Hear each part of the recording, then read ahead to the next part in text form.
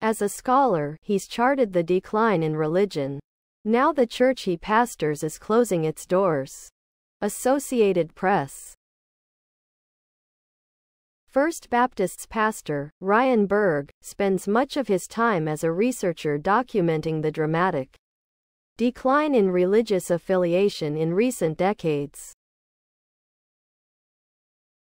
Berg has witnessed the reality of his research every Sunday morning in the increasingly empty pews of the spacious sanctuary, which was built for hundreds in the peak church-going years of the mid-20th century. Below are your comments. I was born during WW2 and was raised in a devout Catholic family, but it just never stuck with me.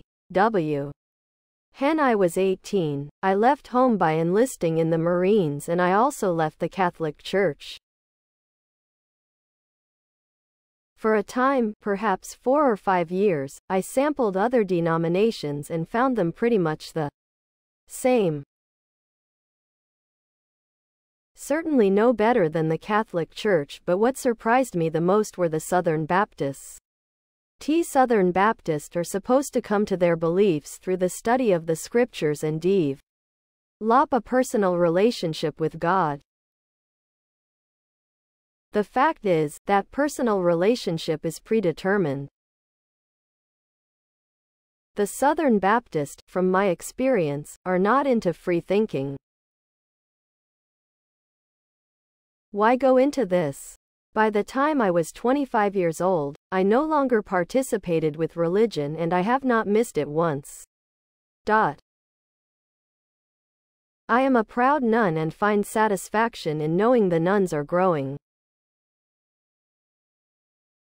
To think, we might be 30% of the population is comforting, because I have come to fear the Christian nationalist in this nation. They are going to ruin a good nation.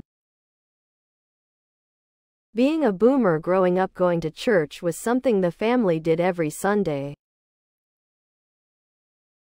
However, hearing that heaven is above the clouds and then seeing men land on the moon, hearing God loves everyone and yet lets bad things happen to others when he supposedly could stop it. Seeing local kids come home to be buried during Vietnam.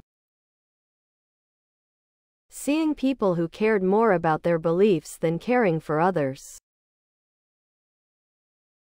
Common sense kicked in and I realized there was no Christian God. There may be a God, however, that is why it is called faith and not fact. I was raised in a missionary Baptist church. When churches started preaching politics instead of the gospel, I, like many others, left and haven't been back. It's the hypocrisy and the obvious state of failure of Christianity that is pushing people away.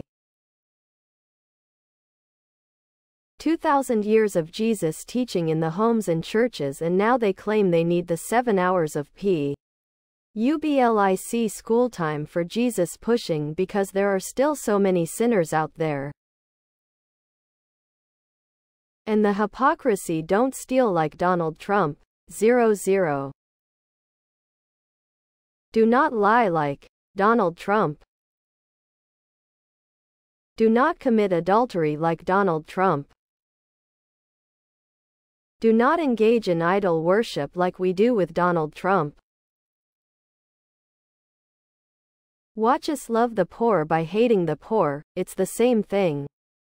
Do not engage proudly in the 7 deadly sins like Donald Trump, or we might make you a Christian leader like Donald Trump. An unrepented sinner will never enter heaven, except for Donald Trump. God saved Donald Trump from a bullet, but is always napping every time schoolkids are shot. Just not hing but glaring hypocrisy. 00. No doubt demographics are probably driving the majority of change, but I also see a general decay in The current evangelical leadership and their willingness to allow rogue preachers to spew their wit. Nationalist hatred.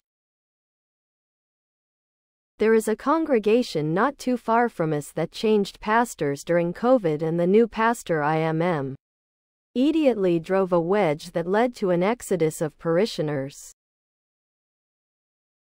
This congregation went from 150 down to 30 within 3 years.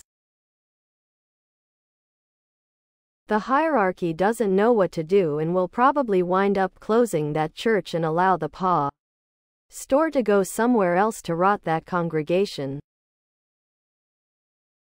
Please subscribe to my channel. And if you like it, please thumbs up.